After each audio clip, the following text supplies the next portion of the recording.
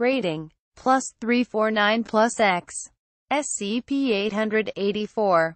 Item hash, SCP-884. Object class, Safe Euclid. Special Containment Procedures. SCP-884-4 is to be stored in Locker 147 at Site. SCP-884-4 may be requisitioned for research with approval of either Drive, CHO, or Drive, Ignite. Due to the events of January 11, 20, all access to SCP-884-4 is currently denied, and all requests to examine or test SCP-884-4 are to be submitted directly to O5 for approval. SCP-884-4 is to be placed in deep storage at Site. Description: SCP-884-4 is a men's shaving mirror, made of glass and ivory, presumably constructed at some point around 1914. It is the last remaining object in what was originally a complete set of men's grooming tools, the others having been lost to testing and theft early this century. Other notable examples included SCP-884-2, alias the Razor, which was stolen by the Chaos Insurgency during their split with the Foundation, and SCP-884-6, alias the Comb, which was neutralized following incident SCP-884-64172. For additional information on the remaining objects classified as SCP-884, please see File SCP-884. Original Collection. SCP-884-4 possesses a mild hallucinogenic quality. Subjects who have used it while shaving reported an inability to perceive the removal of hair, causing repeated attempts to shave areas of the face that, in reality, have already been shaved. This usually results in irritation and has, in one instance, contributed to the accidental severing of the carotid artery. Other than this, no significant effects have been recognized. As of December 12, 19, SCP-884-4 is remanded to Storage Locker 147 at Site. See Addendum 9 April 884 and Addendum 10 April 884. Addendum 1. SCP-884-4. At the insistence of Insurgency Defector A, one of 3 operatives to openly approach the Foundation with information about the insurgency, and request the opportunity to rejoin. Foundation officials have ordered SCP-884-4's containment staff to move the object to a safer location at Site. Addendum 2. SCP-884-4. February 19, 195. Incident Report SCP-884-4. Following the deaths of Agent Norris and Dr. Ignite on October 14, 19, at the hands of Chaos Insurgency personnel, Insurgency Defector A is to be terminated. SCP-884-4 reclassified as lost. Addendum 3. SCP-884-4. April 11, 195. Recovery Report SCP-884-4. Successful raids on suspected insurgency storage locations resulted in the recovery of SCP-884-4, SCP, and no fewer than anomalous objects. SCP-884-4 was discovered in an insurgency lab, with several extensive experiments set up, including data expunged and data expunged. Agent Jones and Corporal Blake are credited with the recovery of SCP-884-4 at great personal peril. Both have been awarded data redacted for their actions, as well as 1 week paid leave. Dr. Cho has been provided with a lab and staff to reconstruct insurgency research. Addendum 4. SCP-884-4. Extensive testing has concluded that the insurgency's testing was without purpose. SCP-884-4 is remanded to storage at Site. For a full report of testing and trials, please see attached document SCP-884-4. Addendum 5. SCP-884-4. October 2, 19. Concerning Insurgency Action 327.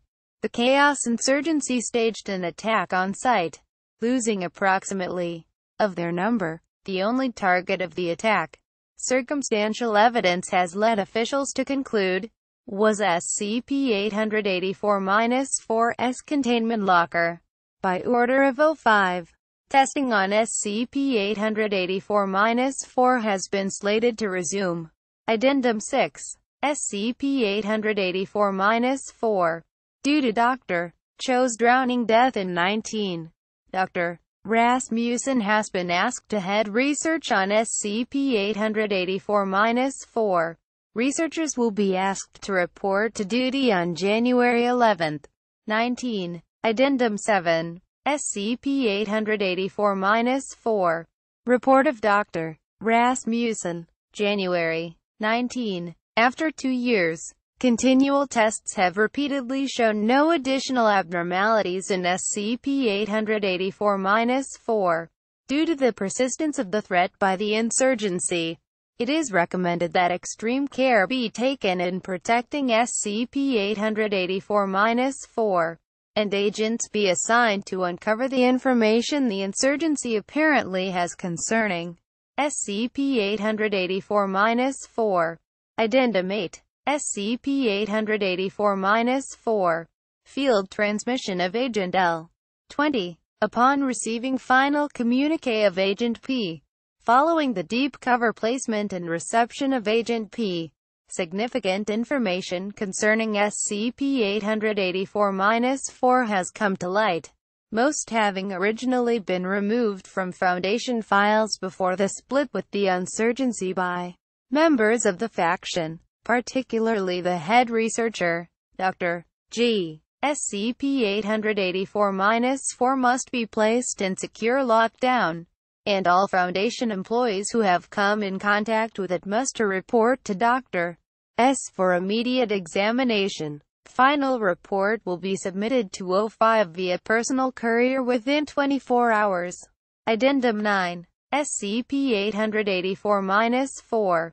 SCP-884-4 is to be placed in deep storage at site. No further contact is to be allowed with SCP-884-4. SCP-884-4 is now reclassified as Euclid until final prognosis is made by Agent L and Dr. S. O5-2. Addendum 10. SCP-884-4. Final report of Agent L. Having now worked on this case for close to 8 years, it is with some pleasure that I close it. SCP-884-4 has been a continual mystery in containment circles, with the interest of the insurgency, including the sacrifice of no fewer than 20 of their members, in acquiring the object leading to much interest. It was only after the Foundation's own agents were successful in discovering the motives of the insurgency that the truth has come to light. Even then, the full ramifications may never be discovered. In addition to its vaguely unsettling effect, SCP-884-4 had a longer-term symptom that was not discovered during testing due to the regular terminations of Class D subjects. Between 4 to 7 years after exposure, victims of SCP-884-4 begin to experience what Thrive S has called doubt. Symptoms begin subtly, generally notable only as a checking and rechecking of reports and results, making sure doors are locked, etc. The early onset is almost indistinguishable from mild obsessive-compulsive disorder. Later symptoms develop over the following 2 to 6 years, resulting in an increasing disability to create final reports, struggles to make simple choices, and, eventually, a complete inability to make decisions. Thus far, Dr. S has found no way to cure these problems, and personnel affected are to be placed in low-risk positions until later stages set in. They have been discovered to be extremely useful due to their fastidiousness, and the Foundation has saved significant resources by using them in this capacity. As for the involvement of the insurgency, it is the opinion of this agent that their motives were simple. They wanted the Foundation to experiment on SCP-884-4, specifically to infect more and more members of the Foundation. Due to the mundane nature of the work and the low level of researchers assigned in a long-term capacity, close to separate instances of infection have been discovered, more than times the number of personnel they themselves have lost. Examination of causes of death from practically every person associated with research on SCP-884-4 had to do with an inability to make a crucial decision at an important moment. Agent Jones, for example, hesitated a moment between drawing his weapon and running when confronted with SCP-195, resulting in his death. Dr. Cho drowned in 19, presumably unable to decide it was time to get out of the bath. This has been one of the most elegant and long-term plans the insurgency has ever enacted, and its efficacy is obvious. Recommend immediate investigation into the SCPs known to have been examined by the previous members of the insurgency and the temporary freezing of any ongoing research in the interim. Agent L. Containment Specialist 2nd Class.